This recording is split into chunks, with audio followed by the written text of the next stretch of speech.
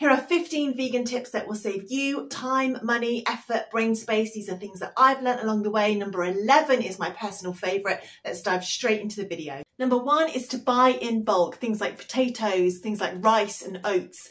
Buy big bags, especially if you've got the storage, because it's a lot cheaper. Sushi rice, bags of oats, things like this, they store for absolutely ages and save you loads of money and you never run out. My tip number 2 is to invest in a pressure cooker or an instant pot, I think they call them in America. Invest in one of these. I didn't have one until I was 40. And I tell you what, it's changed my game. In the kitchen, it's so useful. Brilliant for making one-pot meals, fantastic for making the perfect rice, really good for making slow-cooked meals, so many good reasons. And also you can set it, come home from work 8 hours later to a hot meal. Now that is not a bad move. I didn't buy one for so long because I thought they were going to be hundreds of pounds. Turns out I was completely wrong and they are not that bad. So invest in one. Honestly, they are brilliant things. Tip number 3 is to cook your starches in bulk. Cook them in advance and always have them in the fridge ready to grab when you need to make a meal.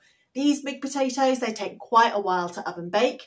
So just do them in one go and keep them for the next few days in the fridge. Tip number 4 is to always make sure you have frozen fruits and vegetables in the freezer ready to go. They're perfect for when you have a lazy day, when you just don't know what to make. And also the benefit of having them frozen is that they were picked and frozen when they were perfectly ripe. Sometimes buying stuff fresh actually means we're buying it before it was ready to be eaten. So often the nutrient density is very high in frozen fruits and veggies. So keep them in your freezer. Tip number 5 is to grab yourself a vegetable chopper. If you're eating whole food plant-based and you're doing lots of home cooking, this will save you so much time. It's worth the £20. I think £16, $20.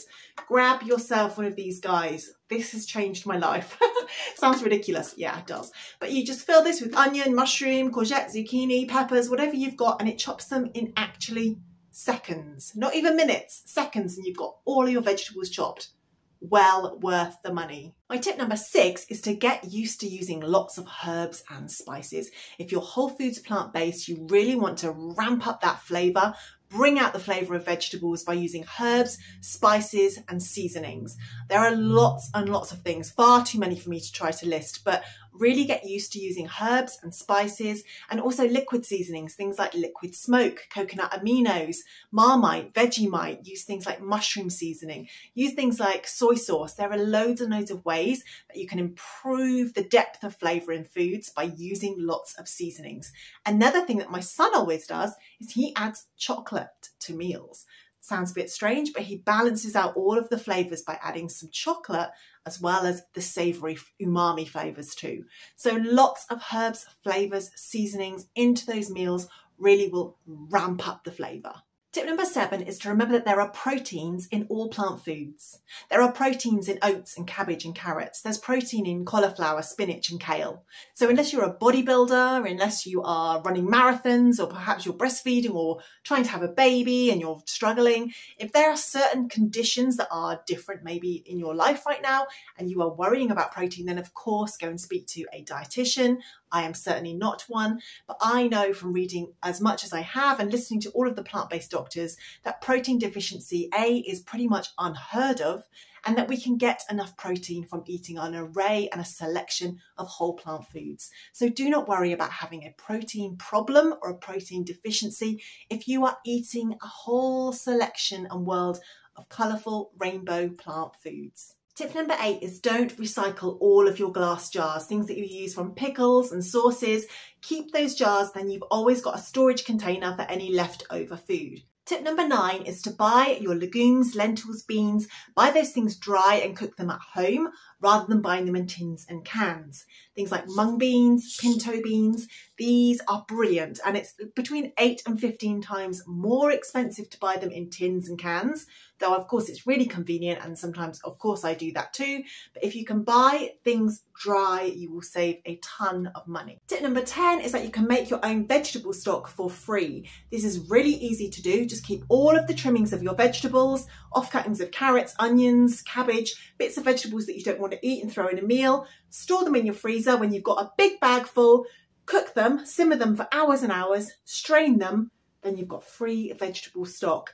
These can go in any old glass jars you've got, stick it in your fridge and freezer, and you've always got stock at hand. Tip number 11 is incredible. You want to increase the amount of cruciferous vegetables in your diet. Studies have shown that cruciferous vegetables particularly are cancer-fighting foods. They can reduce the speed at which cancer cells multiply in our body. Pretty amazing, right? And I learned this incredible tip from Dr. Greger. I love him. Dr. Greger explains that if we cut our cruciferous vegetables 40 minutes before we cook them, something called sulforaphane is created. And it's that sulforaphane that we need to ingest in our bodies that gives us this protection against cancer. So please eat more cruciferous vegetables, cut them in advance, then cook them later. If you're enjoying this video, please consider giving me a like and definitely subscribe. It will really help you to get notified next time I release more content.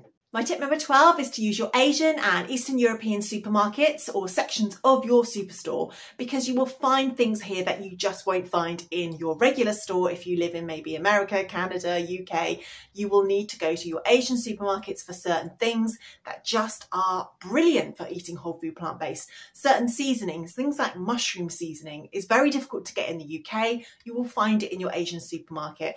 All of your sushi items, you know, your sushi rice and your nori sheets, things like that, they're really, really inexpensive in these supermarkets. If you want to go and buy them in the traditional supermarkets in the UK, they are 4-5 times the price.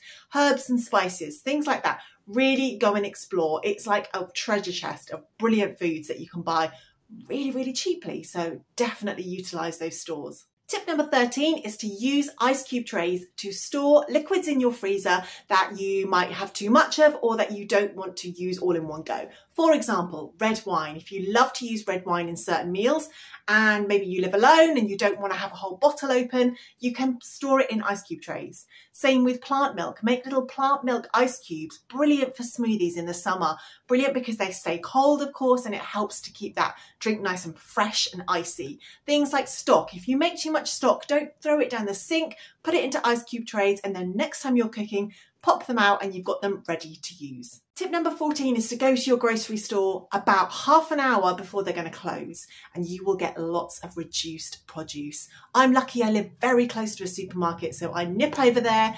Herbs, berries, fruits, vegetables, you can get them at like 10p, 20p, literally cents and pennies for big bags of stuff.